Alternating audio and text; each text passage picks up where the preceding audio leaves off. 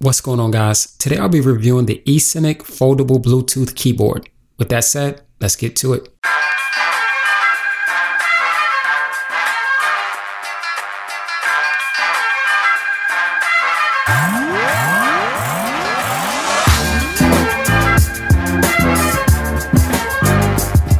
So this is a foldable Bluetooth keyboard. There are actually a couple of different variations of this keyboard, but this one comes with a case that doubles as a stand. Now this is the white version, but it also comes in black. The keyboard itself is made out of aluminum and it feels pretty solid. So this device can work with either Android, iOS, or Windows. It also has a 210 milliamp battery that's rechargeable via USB.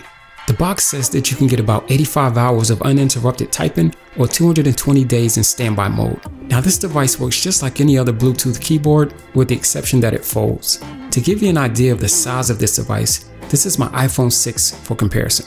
So when you open the keyboard, it automatically turns on, and this is represented by a green LED. There's also a second LED that flashes blue when pairing or remains solid when the caps lock is on. On the front of the keyboard, you'll find your micro USB port for charging. Up top, you'll find your function and media keys. Now, one of the things that I disliked was the backspace key. So because it's so small, I had to physically look for it each time I needed it. So one of the cool things about this device is you can actually use the keys to launch apps and web pages without going back and forth between the keyboard and the mobile device. Now I can't say that this method is faster, but for me it was just more instinctive. Now what I mean by that is once I started using the keyboard, I found myself wanting to use it for everything, as opposed to stopping and going back and forth between the keyboard and the mobile device. But unfortunately, there are still certain times when you'll still have to use your mobile device to launch or perform certain actions. Moving on to the media keys. Now these work pretty much as they're supposed to with music players, but not all of the functions work with YouTube.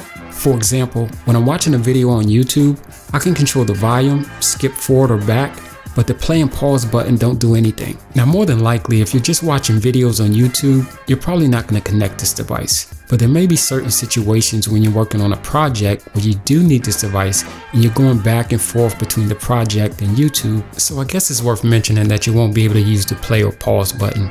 But then again, it's not a big deal. So when typing with this keyboard, I must say it felt good. It was faster, there wasn't any lag, and I definitely prefer the tactile feedback as opposed to pressing a glass screen. Overall, I think this is a solid device, but let me know what you guys think, and I'll leave a link in the description to where you guys can find this device. As always, if you guys enjoy this content, be sure to leave a like, and if you haven't already, be sure to hit that subscribe button. So until next time, peace.